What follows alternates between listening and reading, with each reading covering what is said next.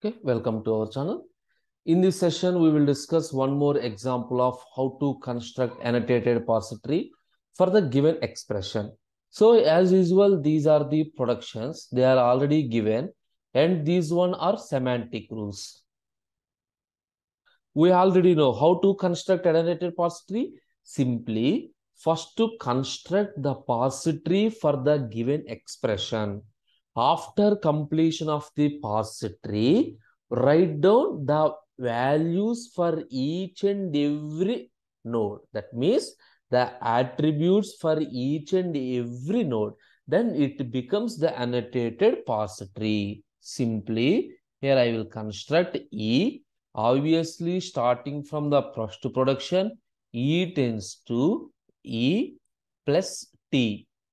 E tends to E plus T. Again, expand E. So, from this 2 plus 3 into 4.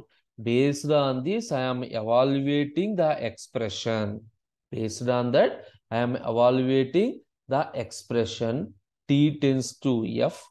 F tends to digit dot lex value.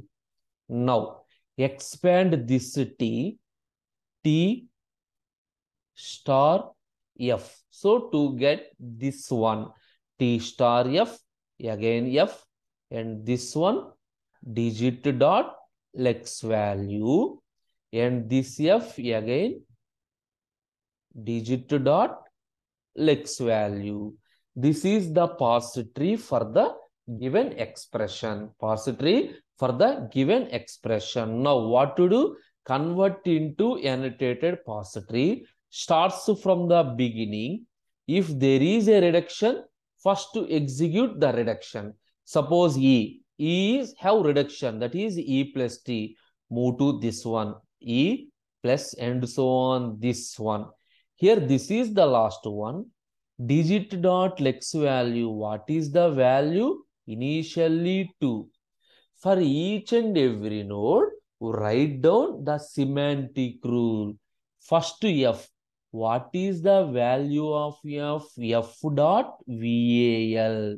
What is annotated parse tree? You have to write the attributes for each and every grammar symbol.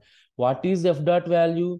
It takes value from its children. That is digit dot lex 2. So, now, what is the value of T? T dot value is F dot value. So, T dot value is equal to F dot value 2. Now, E. E dot value is equal to T dot value. That is 2.